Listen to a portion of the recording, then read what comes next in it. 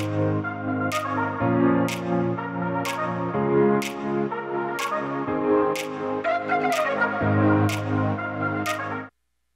morning, dear friends. It's been good to be with you these 3 weeks. I've loved the last several years making this part of my tradition in the summer. I just wish it could have been in person this time. One of my joys in coming here is to fill in for my friend Wade Hodges. I think many of you know that in another lifetime, he was an intern of mine in Abilene, and I could not be prouder of who he is, and I learned from him and his preaching style. I do hope you know that this month marks the 8th anniversary of when he and Heather came here. I'm grateful to you for the way you've blessed Wade and Heather and their kids, and I hope you'll take a moment to say thanks to them for these important 8 years. He and I have teamed up for this little series thinking about Israel in exile. In 587 BC, when Jerusalem falls, the Babylonians take many of the Israelites up to the north, to Babylon, what we would call Iraq today. And their people are introduced to Babylonian gods, Babylonian economies, Babylonian narratives. And if you're not careful, you stay in that long enough and you kind of grow used to it. And images of home start to fade. And it becomes less and less likely that that might even ever happen. And it's in exile that you have to go through these powerful emotions of grief, like Jeremiah speaks about, or repentance, where you have exposed not only the idolatries of the past, but the idolatries that you face now, as Ezekiel speaks about.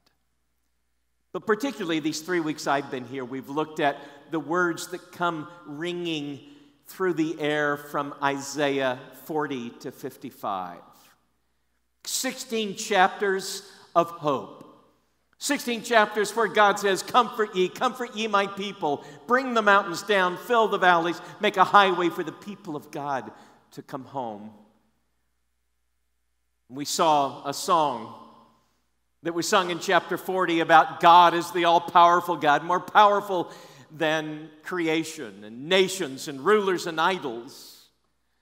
Last week we went to Isaiah 43 and 49 to hear the tender images of a God who cares deeply and will never leave you or forsake you. Our text today comes from Isaiah 49, verses 5 and 6. And now the Lord says, He who formed me in the womb to be his servant, to bring Jacob back to him and gather Israel to himself, for I'm honored in the eyes of the Lord, and my God has been my strength. He says, it's too small a thing for you to be my servant to restore the tribes of Jacob and bring back those of Israel I've kept. I'll make you a light for the Gentiles, that my salvation may reach to the ends of the earth. There's a word in this text that's precious to me. Almost no word sits more deeply in my religious identity than the word restore. I was born and raised in a small church in southwest Missouri in the Ozarks. It was a church that took deep appreciation for its restoration movement roots, the same roots that this church has. Growing up, I had one of the purest forms of understanding that, at least as it came to be known.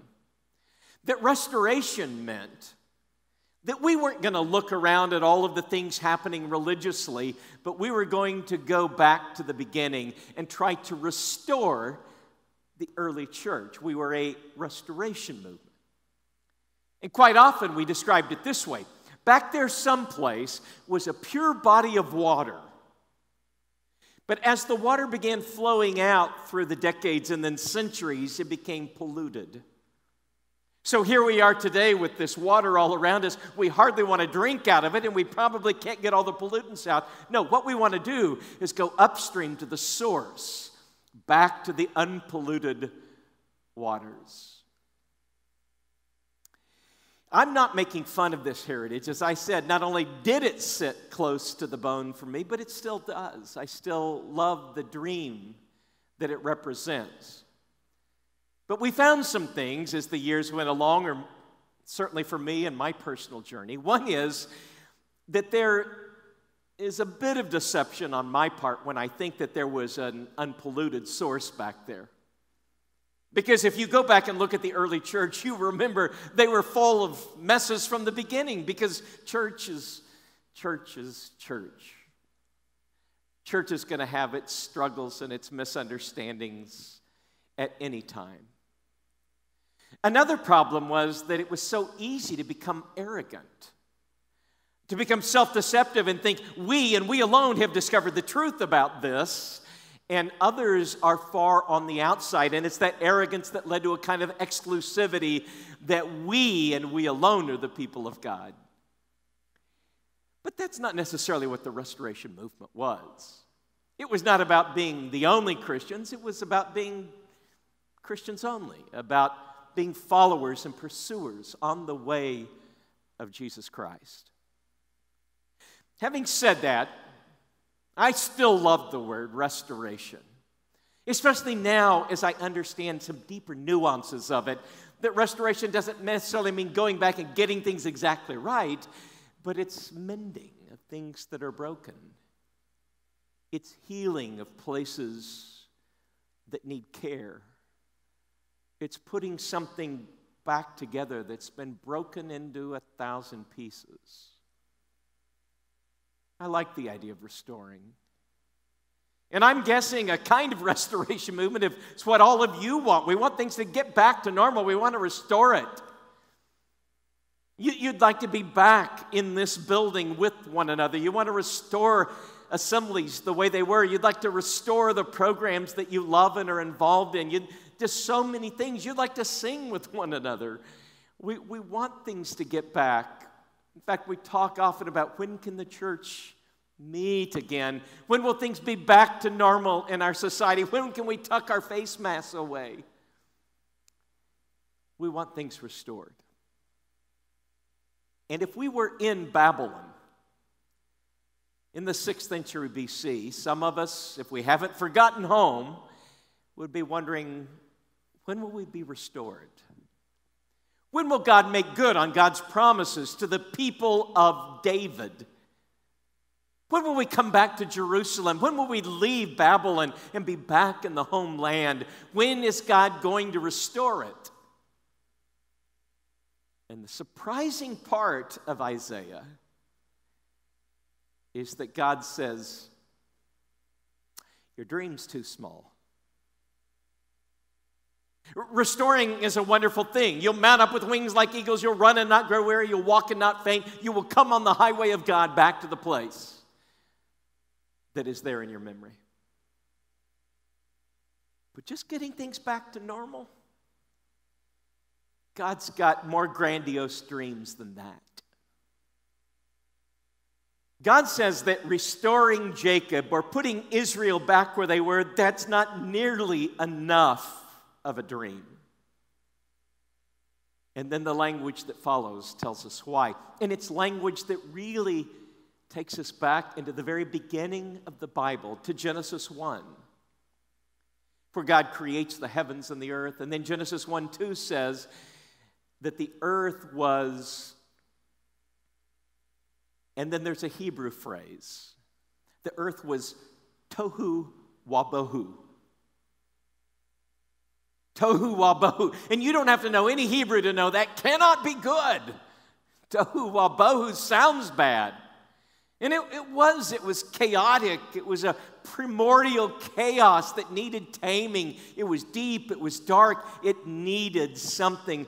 And what it needed was the voice of God, who addresses that chaos, that tohu wabohu, with these words.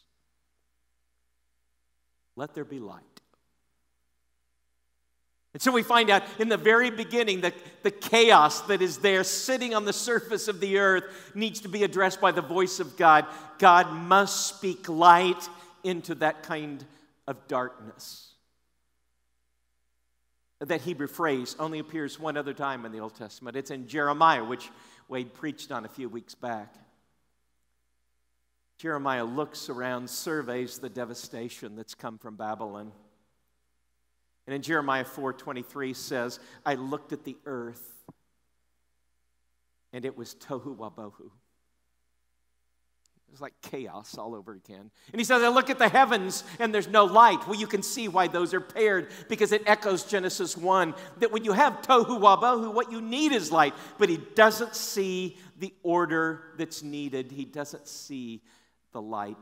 And I might add that for many of us, this unusual year has felt a little bit tohu wabohu-ish. It's felt chaotic, out of control. Just when you think nothing could be worse than a virus spreading everywhere, you find out that millions of people are without a job and the rippling implications of that. And then, as if that's not enough, we unmask the decades, the centuries of systemic racism. And here we are, hunkered down, trying to deal with this world. It feels like chaos has returned. So perhaps it's not surprising that in the New Testament, Jesus is known as the light of the world. John 8 and verse 12. In Matthew 4, when he goes to Capernaum, they find old words from the early part of Isaiah to describe it well, that there's a light shining in the darkness. The people in the darkness have seen a light, that there's a dawning taking place. Wherever he went, he was God in the flesh. He was light among us. John opens his gospel eloquently by telling us about it. In the beginning was the Word, and the Word was with God, and the Word was God. The same was in the beginning with God, and all things that were made by him, and without him nothing was made that's been made. In him was life, and the life was the light of all humankind. And the light shines in the darkness, and the darkness cannot overcome it. It's sometimes pointed out that there's not a lot of evangelistic emphasis in the Old Testament. You don't get a lot of passages that sound like the Great Commission. You do get the book of Jonah. You find out that while somebody like Jonah may want to keep all the little toys to himself and the people of God here, God, on the other hand, cares about the people in Nineveh as well as every other place. But not a lot of Great Commissions in the Old Testament. And yet, once you start reading the Old Testament as a narrative, as a story that's got a flow to it, what you find is that there is a concern for the world that undergirds all of it. That when there is a problem all over the world and there is brokenness, God's answer to that in the beginning is to tap one man on the shoulder and his family, and to pour his blessing into that family so that that family then might pass the blessing on to all the nations. I think you can argue that the central figure in the Old Testament, besides God, of course, is not Moses, it's Abraham. It's God undoing the problems that are there, God bringing together the heavens and the earth, God restoring his world. And so he calls Abraham and his family, pours blessings and covenant upon them so that through them he might bless all nations. Now God says, it's time to take that calling seriously. I'm not bringing you back into the land just to restore you, Jacob. It's too small a dream, Israel, for you to come back to Jerusalem and be satisfied with the way things were. Oh no, you're coming back to your calling. Which is why the rest of the verse says, I will also make you a light for the Gentiles, that my salvation may reach to the ends of the earth. It's the very passage that Paul and Barnabas picked up on in Acts chapter 13. They're on the missionary journey. They come to Antioch in Pisidia. There's this eloquent sermon with mixed response. Many of the Jews didn't like it. Because all of us are a little bit that way. As long as the blessings are for me and my people, that's fine. But if you're talking about blessings to others, we have a problem. So they're raising questions. Are you sure that is what Scripture was really about? And Paul and Barnabas go back to Isaiah 49 and verse 6. And to say it's anchored in the prophets. And the prophets are anchored in the calling of Israel. And so they quote it there, that you were to be a light to the Gentiles, so that through you salvation might go to the very ends of the earth. It makes sense then when in the New Testament we find out that not only is Jesus the light of the world, but we've been called on to reflect that light. So Jesus says in the Sermon on the Mount, you're the light of the world.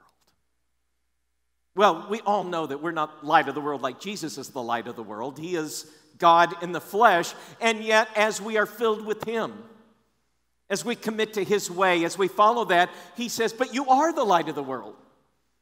You bear that image. You reflect the light of God. You, at the very least, like the moon reflecting a much greater light, so that you look at it and say, there is light. When we know the truth, that the truth is we're reflecting the one who's raised from the dead.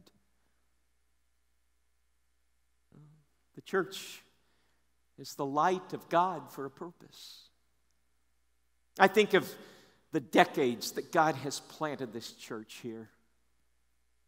And through the years, the faithful way you've lived out the gospel, you've spoken about the gospel, you've given to wonderful causes. That's the meaning of this. And sometimes it's huge things. It's supporting missionaries, it's evangelistic campaigns, but quite often it's quieter. In fact, often people don't even notice that it's the daily ways in which you go out and represent God in this world. And it's a reminder. Some people think, what's my life about? Well, I get what Wade's doing. I get what the other ministers here are doing, or evangelists around the world is doing. Maybe my job's to put some money in the collection tray. And of course, we all want to be generous. And yet, the claim of the Bible is much larger than that. You don't just support people bringing light to the world. You are the light of the world. You are not just what it may appear to some people to be. You're more than all that. So somebody shouldn't say, I'm just a housewife. Are you kidding? You're not just a housewife. You're part of the people of God. You're the light of the world. You echo that in the way you work in your world there, the way you treat people, the way you connect. You're not just a nurse, just an accountant, just a driver of trucks. You're not just a cop. You're not just a public school teacher. You're not just anything. We're all caught up by God into something that ultimately matters. You are not just that. I'll tell you what you are. You are a bearer of light as God seeks to continue to battle the tohu wabohu in the world. In fact, I wonder if we could get stickers for that. The battler of tohu wabohu. That would start conversations. God has you in this world, and He's pouring His blessings into you. Because through you, people see the greater light. And through you, salvation goes even to the very ends of the world. I love the word restore. In fact, in a much deeper sense, I guess we could come back and say that is ultimately the word that fits. In fact, it's the word that's picked up in Acts 3, where it describes the whole work of God as leaning forward inexorably toward the restoration of all things. But the day's coming when God will take all things that have been infected, and He'll heal them. He'll take all the lost pieces and He'll find them. God will take all broken things, put them back together. In the meantime, we follow God in this work. We join Him in the work that's going on even now as the gospel spreads, as the living of a gospel life takes place, as relationships are healed, as lives are changed, as perspectives become gospeled. We're participating in that. It's going to be wonderful the day when everybody is back gathered together here. But maybe a moment like this becomes a rebooting kind of time. When we come back together and we're asking larger questions about what life's about, how quickly it goes, how vulnerable we are to something like a virus. And it could be that those very questions cause us to dig down just a little deeper and say, okay, maybe getting back to normal is not the ultimate goal. It's a time to discern. Because as God said to the people in exile, it's too small a goal for me to restore you, O Jacob. It's too small a goal for me to bring you back together, Israel. No, you're a light to the Gentiles, and through you, salvation will spread to the very ends of the world. Amen.